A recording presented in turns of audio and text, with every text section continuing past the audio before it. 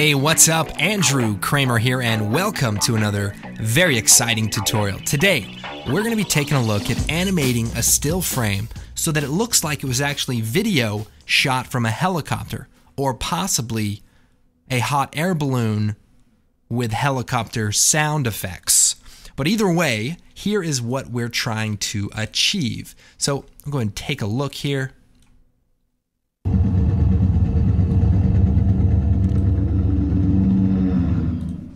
Okay, so we've got a lot of different things going on. We've got some grime on the lens. We've got a little camera wiggle. We've also got a little bit of a parallax so that it looks like we're flying a bit. And the smoke is also moving ever so slightly. Plus we have these little microparticles of ash falling. Now here's another example, a little bit simpler. So you can just see the parallax that makes it look like it's actually video. So let's go and take a look at creating this effect, and I'm sure you're going to find some interesting techniques within.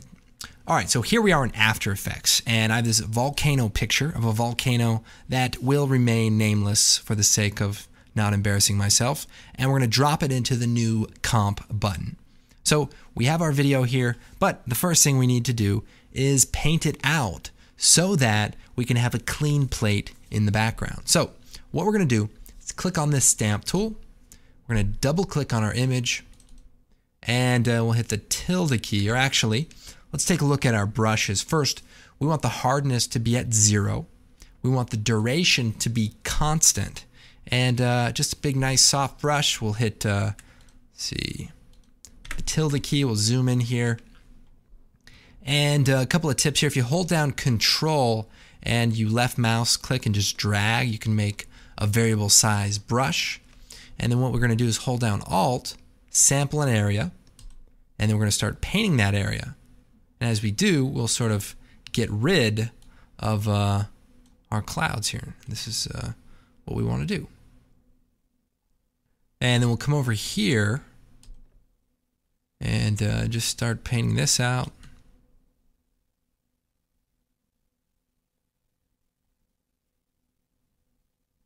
Okay, so this should be good for now. We just want to get rid of the main part of the smoke. This looks good. We don't need it to be perfect because the clouds are going to block it out, although you can go into Photoshop and clean it up. All right, so now we have our clean plate. So what I want to do is create an animation that makes it look like there's actual 3D space here. Now, we're not actually going to be doing camera projection, but I invite you to take a look at the technique, type in projection on our blog, and there's a lot of cool tips and a lot of cool reference videos that you might want to take a look at. All right, we're back in After Effects. We're going to duplicate our volcano layer. We can choose Edit, Duplicate, and we'll go to the effects, and we're just going to delete the paint, and we're just back to the beginning. And then I'm going to take the pen tool. We're going to come in here, and we're basically going to select this smoke. Now, you probably want this to be pretty refined and pretty tight, but just for this tutorial, we're going to just do a, pretty good job. We're going to rough it out here. All right, bingo. So now we've basically recreated our image. Now I'm going to go ahead and soften it. So we'll hit F, hide the mask, and we'll just turn this up a little bit. Maybe we could hit M and bring the expansion to a negative number. Just something that looks good. Okay. All right, so that looks pretty good. Now, what we want to do is give this a little bit of a parallax. So here's the basic idea of what we're going to be trying to create. So if we take a look at this example, you can see we have like a 3D movement going on where the foreground is moving faster than the background. And you can see that the background sort of parallaxes right here because we can't see what's behind here, but as we move forward, it sort of becomes revealed. And although it's subtle, our minds kind of pick up on that and can, figure out things spatially. So we want to basically create that effect. So how we're going to do that is actually pretty simple. We'll take our volcano clean plate. We'll choose Effect, Distort, Corner Pin. And basically what I want to do is grab the bottom left corner. We'll go ahead and keyframe all of these. So we'll grab the bottom left corner, we'll drag it over till about right there. And then the top here, we're going to drag it over about half that distance. So maybe about right there. And we'll move forward about 4 seconds or so. We could do more, we could do less. And we'll go and reset. And we'll do the same thing to the opposite side. So we'll drag this over and this one to about half that distance. Now you can go into the keyframes and try to make it exact, but this should just get us pretty close. So now you can see we've created that parallaxing effect. However, our volcano is not moving properly. So what we need to do is hit P, keyframe the position, move forward to that 4-second mark, and we just want to go ahead and realign the smoke. Okay, so that looks pretty good, and we have just that slight parallaxing effect, and this should just give us exactly what we need. All right, so now we have our parallax animation, and next I want to add some movement into the smoke. But instead of applying the same movement to everything, I'm actually going to duplicate a second copy of the smoke layer. So if we solo that, I'm going to take the pen tool, and we're going to refine it a bit. Basically, I'm looking for a natural break in the smoke where I can have a separate layer that will then overlap as it moves. And remember, with the smoke, we want to have more animation near the source and slower the further it gets away. What I'm going to do with the pen tool is isolate this puffy part of the smoke. So we'll go in here, we'll just start drawing the shape. Let's see here. Okay, so we're going to hit M, select the first mask, and then hit delete. So now we just have that one puffy part. So go and bring this down. We'll take the top part, and we'll choose Effect, Distort, Liquefy. Okay, what we're going to do, select the bottom layer, hit U, and then we're going to move over to 4 seconds in time. And we're going to take the top layer, and what I want to do is animate the distortion mesh. So we'll go ahead, click on the stopwatch, and that's going to set a keyframe at 4 seconds. We'll also go down to the very beginning, and we'll also set another keyframe. So we have 2 keyframes. We'll go to the end here, and then we can start playing around with the liquefy tools. So we'll start discussing them as we click on them. We have the twirl tools. We can click on this one. The brushes work a lot like the clone brush. If you hold down Control and drag left and right, you can change the size. So what I'm going to do with the twirl brush is just start spinning the clouds a little bit so that it looks like they're, pluming outward. And we can make large movements and, and just play around. I mean, the smoke doesn't have to move all in one direction. You can, vary the brushes. We just want to make sure that we give a little bit of movement to everything. And then we can play around with just the drag tool and just start moving some of these pieces outward. Because remember, the smoke is getting bigger, and we want it to also be moving upwards.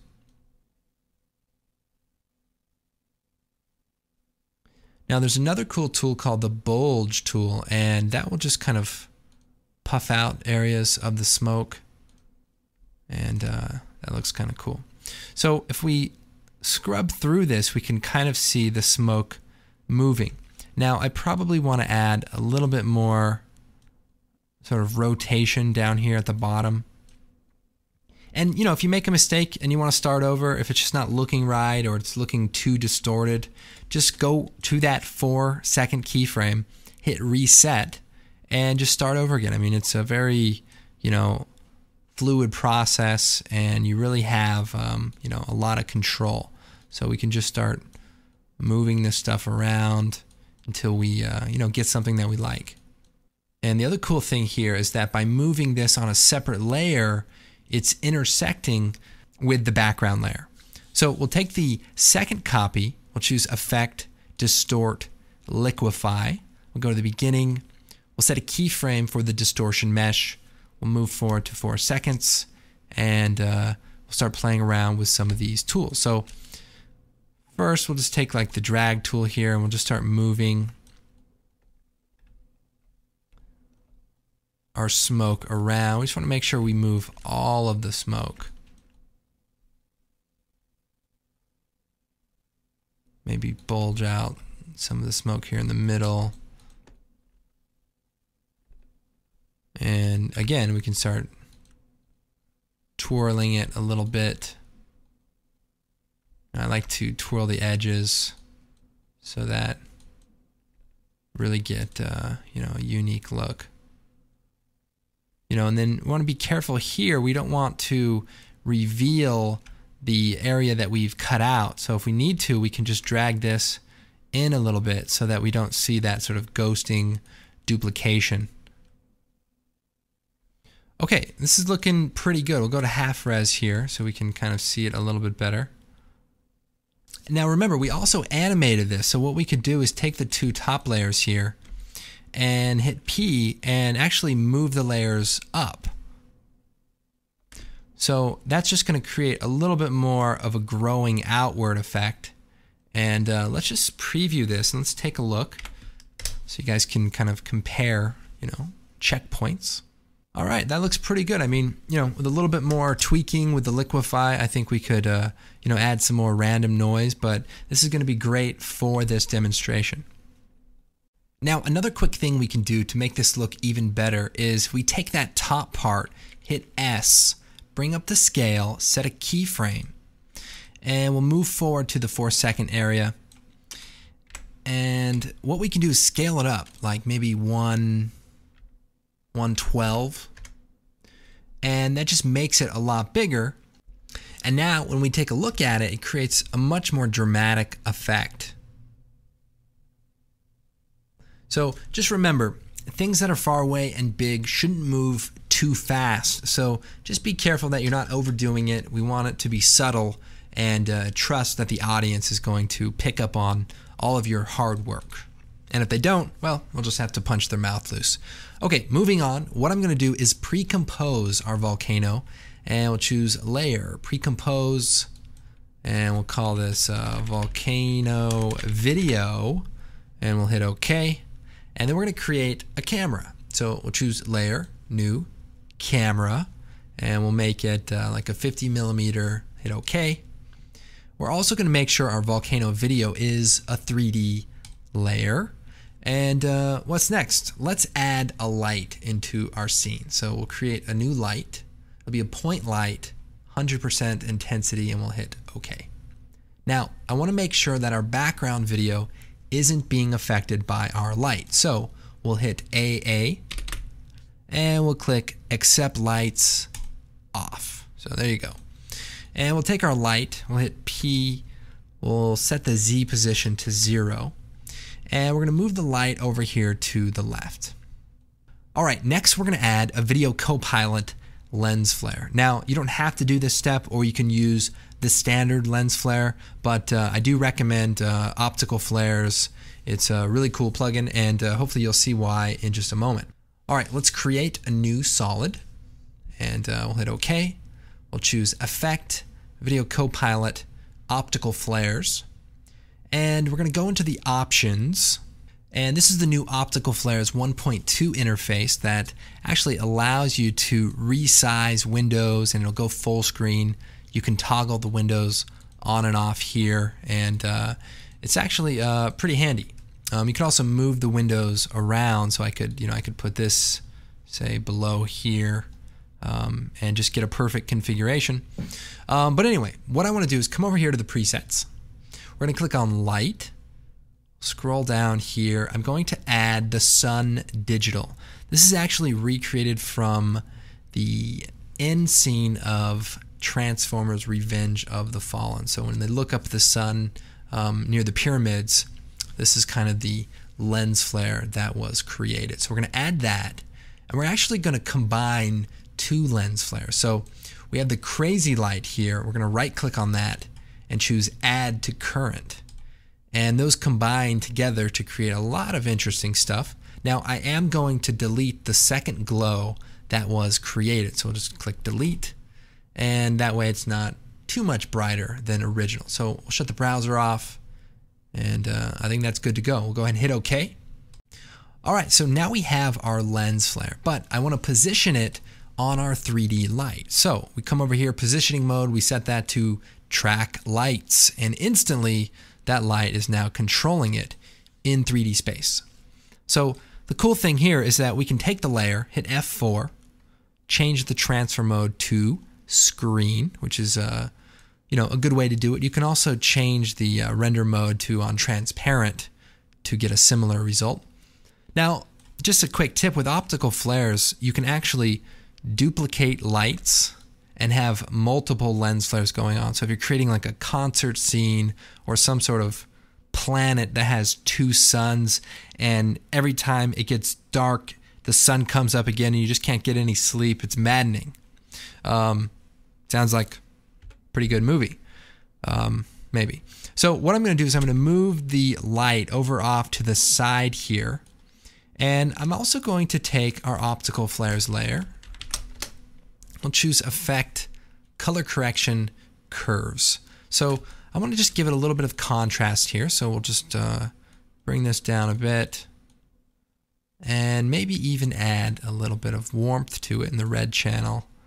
We'll go to the blue channel and bring this down too. So we can change the color of the flare, but color correction is also a good way to do that.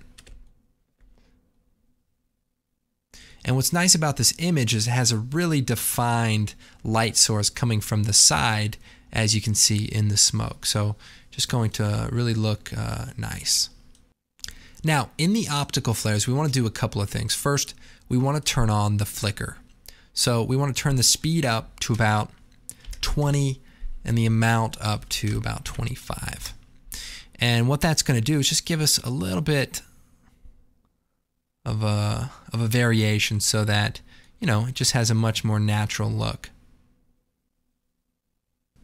All right, so the next thing we're going to do is add some particles to create some ash. So we're going to create a new solid, hit OK, and we're going to use the Simulation Particle World effect. And this effect comes with After Effects. And we'll go to Off for the grid, so we just see particles. Go to the producer here. We're going to make it really, really large. And we're just turning up the X and Y and Z radius so that it's just a big square.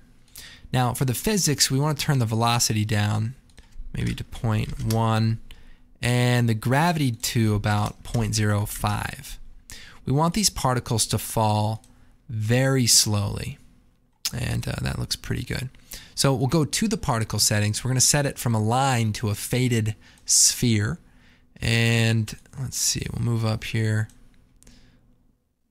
Set the longevity to about 3 seconds, and we'll go into the options also. Click on rendering and turn on force motion blur. Now I understand that in CS5 these options do not come up anymore, and I have no idea why, so hopefully that will be fixed soon. But I do know for the motion blur, you can turn on the motion blur switch on the layer, and for the comp, and that will actually turn it on. So it saves you a step, but there's a lot of good options in here. So I'm sure there is a fix coming forthwith. So that's something to look forward to. So we'll slide this over here. I'm going to set the mode to screen, and we'll uncheck that.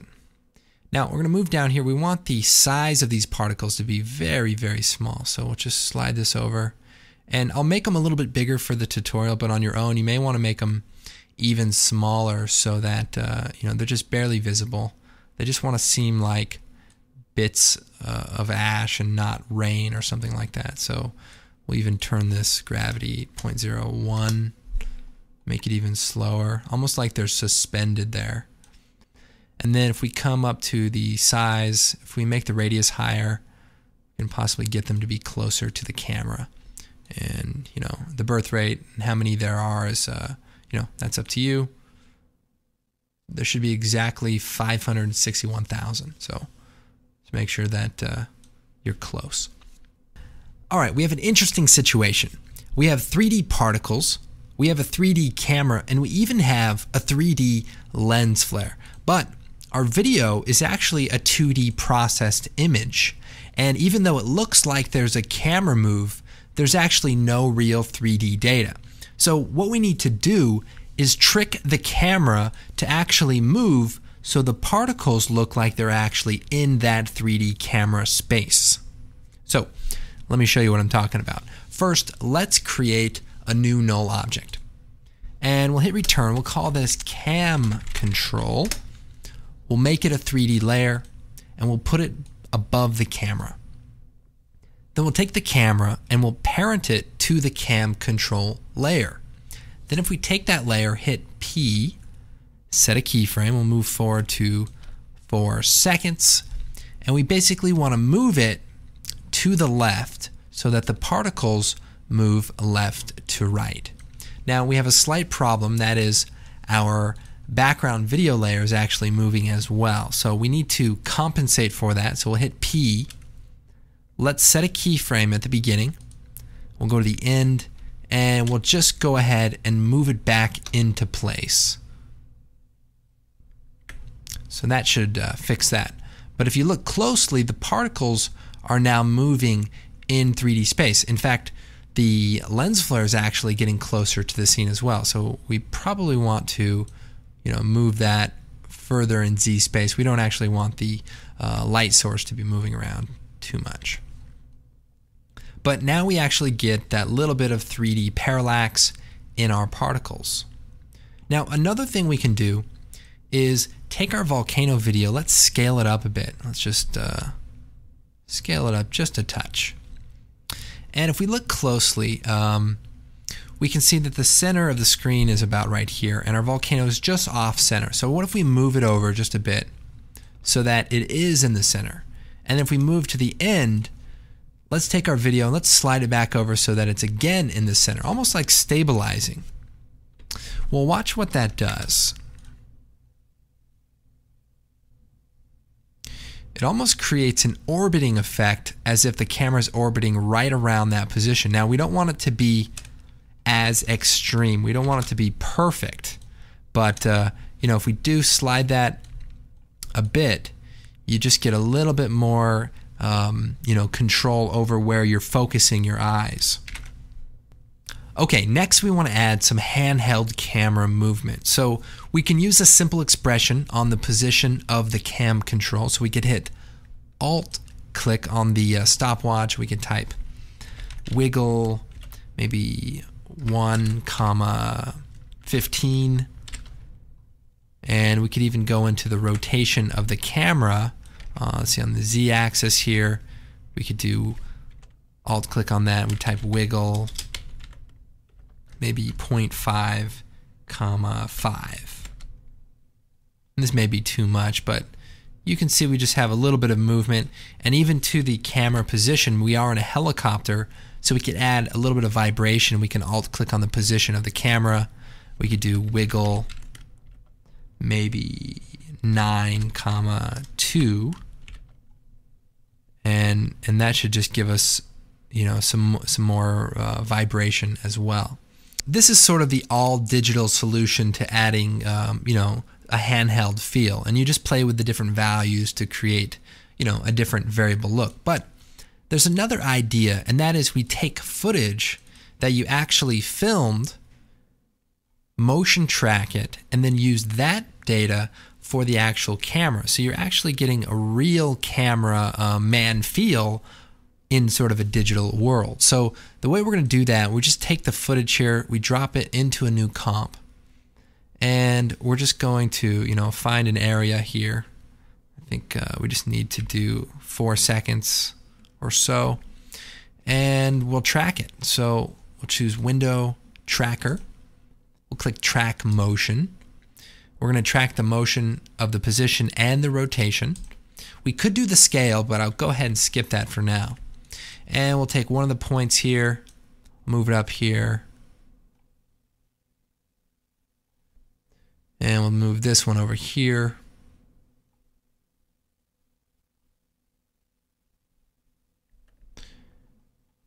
And we'll come down here and we'll click track motion forward.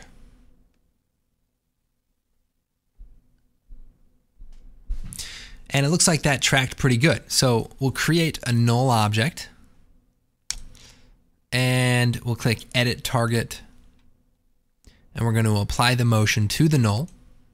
Hit OK. And we'll click apply. And we'll apply it to the X and Y. Hit OK. So now we have a null object with some real camera movement on it. So we'll take that layer, we'll we'll copy it, come over here to our volcano, and we'll go to the beginning here, and we'll paste it, and we'll put it just above the cam control. Now I do need to go back in the cam control, shut those expressions off. So we'll just uncheck those. We can leave them there just in case we change our mind about this and we want a digital cameraman. But assuming we do, we'll just leave that in place. We'll take our, let's see, our null object. This is our real cam movement. And if we hit U, we can see all that tracking data. So we'll slide it over. And basically, we'll take the cam control here and we'll parent it to the real camera movement. And so now we should have a very rugged, very natural looking movement. Now remember, the footage that we just tracked was full HD resolution. So what that means is the movement might be a little bit too much for this SD comp. So let's go ahead, unparent it for just a moment. We'll go into the position, we'll alt click on it, and we'll take the value here and we'll add star 0.5. And what that's going to do is multiply it by half, so it's going to have half as much movement. So if we look, we'll turn that expression on. You see the motion path right here? Solo that layer. You can see the motion path right here, kind of moves around. If we take, maybe we'll do 1.5, and we select it. So now you can see the motion path is kind of large. We could do just 1, and the motion path is smaller. We could do 0.25. And the motion path is even smaller. So the idea is just to create the size that matches the feel and the look of the camera. All right, so that's looking pretty good. You can see the framing does go out just a little bit, so we may want to just move our background plate.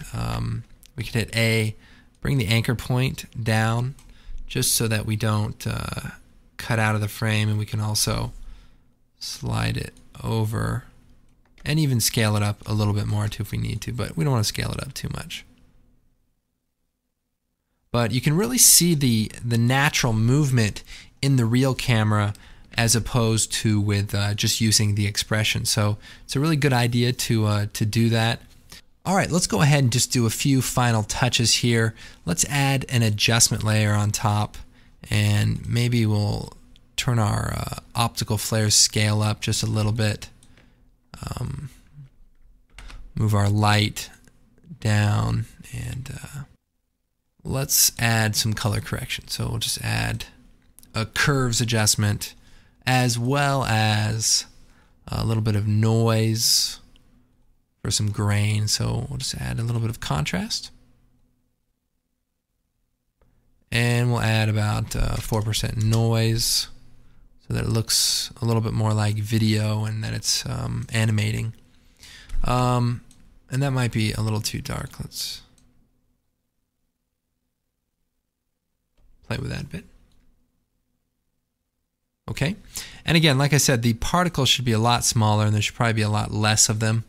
But if I don't make them large here, you may not be able to see them in the tutorial. Now, if you go into the optical flares directory, for those who have optical flares, there's a texture folder, there's glass elements, and these are actually PNG images, HD res. We can actually just grab them, import them, and use them in our comp. So this one we'll just bring out here, and it's just a nice looking texture. We could just take a look here. It's a nice little texture. You can screenshot that if you need to. And what I'm going to do is set the transfer mode to screen. And we'll add a curves adjustment here just to give it a little contrast. And maybe even add a little warmth, because if it's dirt on the glass, it's probably getting the warmth from the scene as well. So if we match that, that should be good. Now a couple things here. We could, let's see, we could darken this down so it's very subtle. Now in the original example, there was like a big rack focus change. So we could do that. Say we'll do another adjustment layer and we'll call this rack focus. And we'll put it below the smudge, and we'll add a quick box blur. You could also use the lens blur, but this is a lot faster. And basically we're going to create like a fake rack focus. So we'll turn the blur up a bit, and we'll move forward, and we'll set this down to 0. So we just made a quick animation of the focus. And we're going to do the same thing to the smudge layer. So we'll add the box blur, and we'll set it at 0, and then we'll move forward and we'll set it to 20 or so, and then we'll also fade it out. So we'll hit T, set a keyframe, so we'll move that one over and we'll set it to 0. So we're taking the layer and we're blurring it and fading it out like that. And then the rack focus is working on the background image. So just a subtle little fade in between the lens and the background. So it's a fun little thing. And one other thing you can do is for, let's see, if we go into the transform here, let's see, we'll do distort, transform. And what we could do is we could turn the scale up to like 105 and then move it over and set it back to 100. And one of the things that you see is that when the focus goes out, the focus plane changes and the image sort of enlarges with a lot of lenses. And it doesn't happen on all lenses, but it's kind of an interesting effect. And let's see, if we were to take all of our keyframes here and let's just copy them for each layer. So paste those, and then we'll paste those. So just copy paste, and then we'll flip the order, and then maybe just for good measure we'll copy, let's see, the beginning ones and the end ones, so that it blurs out and then it blurs. It's like a quick out of focus moment or something like that. But you can see it kind of zooms in there while it finds the focus. And we can maybe hold down Control, click to give it kind of a smooth curve. So, I mean, this is something you want to play around with. Faking the focus can be, it can be a little extreme sometimes. I think, in the initial example, the goal was essentially, taking 2 seconds of the animation, and the focus was to hide the illusion that, everything was being distorted. So it was more of a cheat. So here, now that our shot's a little bit longer, I don't think we necessarily need it. But, it's an interesting look. Let's go ahead and just take a look at this effect, and hopefully your guys' looks similar, or even better, hopefully.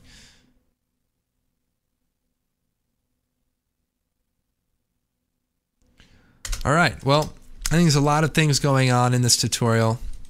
Don't feel like you have to do everything to sell the effect. Sometimes just the simpler, more subtle thing is the way to go. And also think about real footage. Try to match actual footage. Not all footage looks, crazy. Now, another thing I have here is some rapid footage where the camera is a lot shakier. And although it may not be practical for this example, you might experiment with various, shots and various effects just to see how much more natural it looks to use a real live plate as your camera source instead of mathematical expressions. So, all right, well, I had a lot of fun putting this together, and hopefully you guys learned some interesting things. I am Andrew Kramer, and we will see you next time. It's like 1 in the morning. I'm going to bed.